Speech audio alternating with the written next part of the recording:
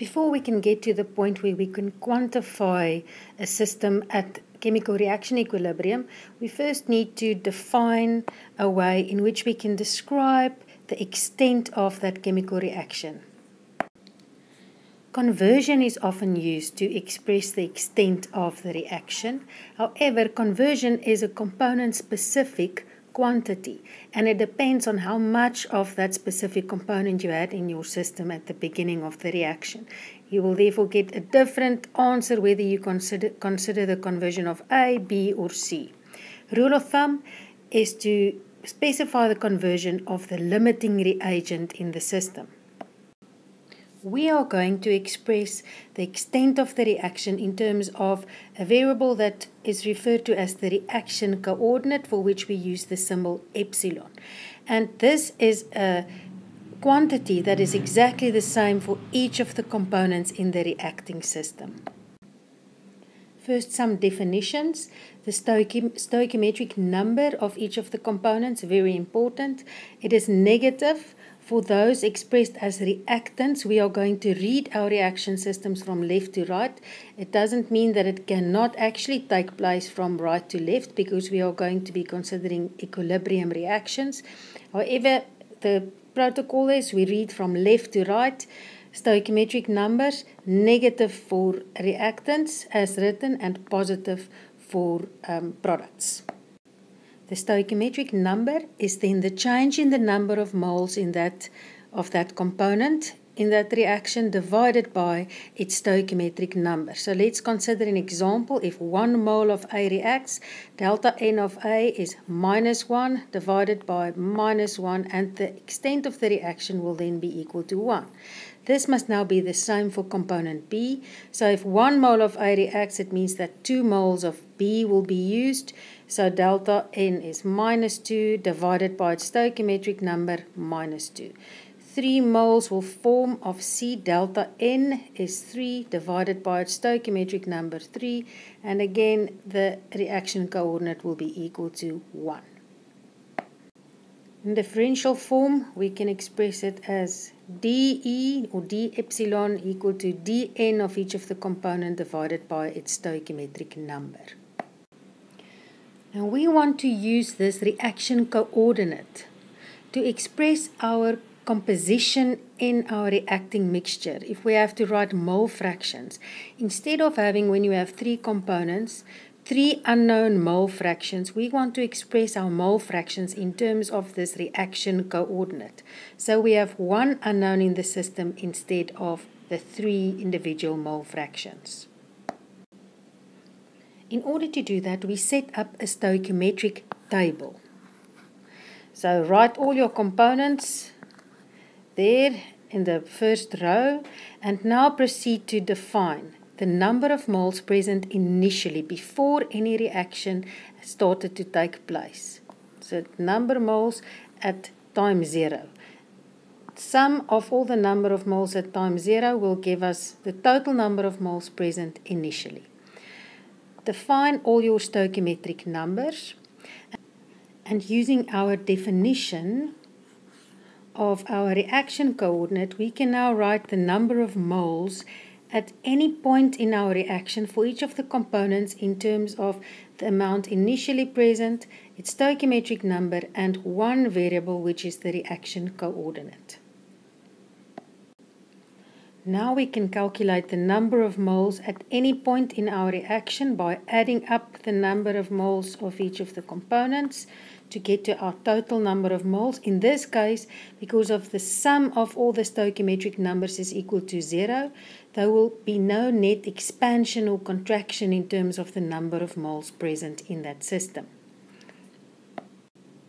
Subsequently, we can proceed to calculate the mole fraction of each of the components by simply dividing its number of moles, expressed as a function of the reaction coordinate, divided by the total number of moles, which, if the sum of the stoichiometric numbers is not equal to 0, will also be a function of the reaction coordinate. In example 13.1 in Smith, Van Ness and Abbott, the reactants are not fed to the reactor in stoichiometric amounts. So If we now want to set up our stoichiometric table, consider all the components, the number of moles initially present in the reactor as stated by the example, 2 moles of methane, 1 mole water, 1 mole carbon monoxide and 4 moles of hydrogen, which gives us a total amount of 8 moles at the initial state of the system. Now we can complete the row that gives the stoichiometric numbers of each of the components. Please note that even though we write this as reactants going to products, and that's the way we will report the stoichiometric numbers, since we have some of the components written as products in the system present initially, the reaction might as well just take place in the opposite direction. But in this case, we write as we read from left to right, -1, -1, +1, +3 for our stoichiometric numbers. If we add them, we get a +2. So this means that we will form net 2 moles per mole reaction if the reaction proceeds in the direction as written. Using our definition of the reaction coordinate, we can now calculate the number of moles of each of the components as a function of its initial amount in the mixture and its stoichiometric number and the reaction coordinate. So we can proceed to do that. Again, we can now calculate the total number of moles at any point in our reaction system, which is either equal to the sum of all the individual number of moles or total number initially plus stoichiometric number total times the reaction coordinate. Each mole fraction can then be calculated by considering the number of moles of that component divided by the total number of moles in the system. So we can repeat that for each of our components, meaning that we can express the 4 mole fractions in terms of only one unknown, which is our reaction coordinate.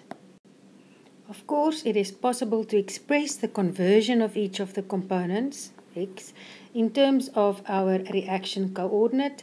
It is the number of moles initially of that component minus the number of moles present at any time divided by the initial amount. Here it is given for methane. If we want to calculate the conversion for water expressed in terms of the reaction coordinate, it's the initial number of moles minus the number of moles at any point divided by the initial number of moles. So for water, it is simply equal to the reaction coordinate. In example 13.3, a more complicated system is concerned, and of course this is the direction that we want to aim for, is what happens if we've got multiple reactions in the system. Each of the reactions can be defined by its own reaction coordinate.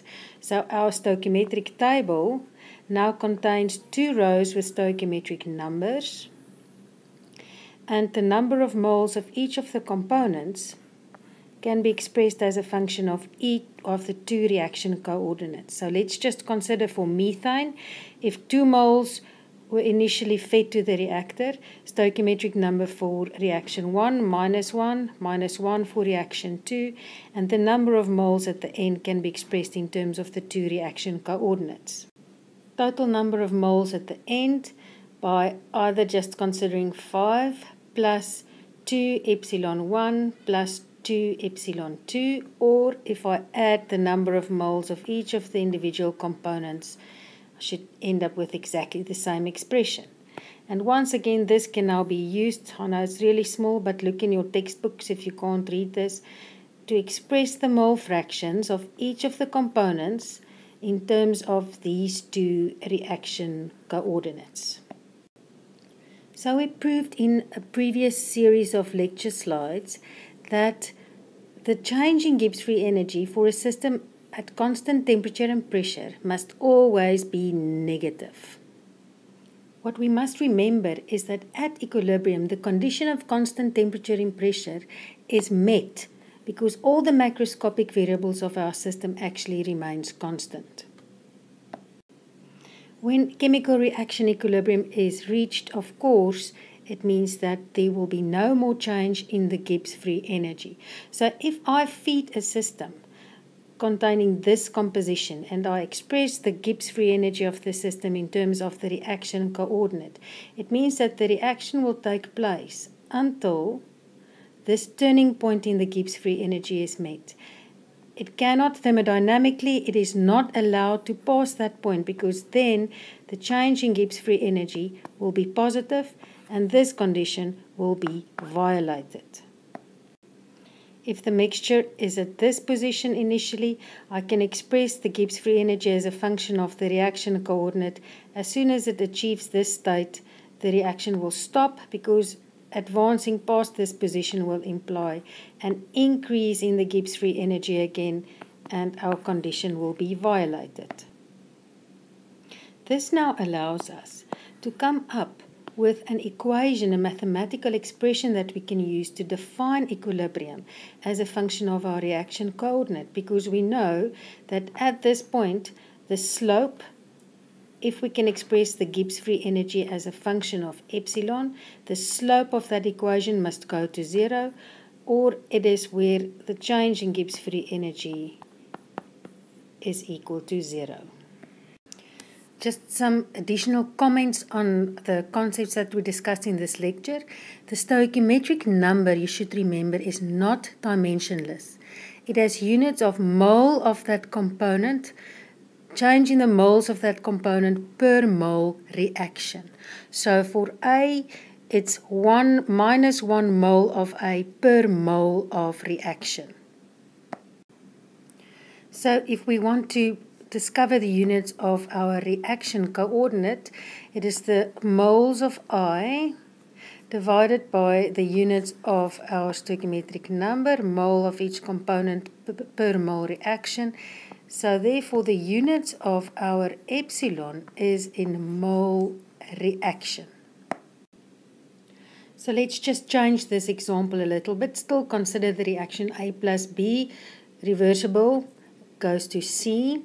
And this is specified as the initial number of moles of each of the components, 3, 1, and 5, meaning that we've got a total of 9 stoichiometric numbers as specified, and we can write our number of moles at any point in the reaction as a function of epsilon. Subsequently, still, because that is 0, the total number of moles will not change, and I can express my mole fractions in terms of the reaction coordinate. Consider the following questions. Can the value of epsilon be less than 0, in other words negative, and what does that mean?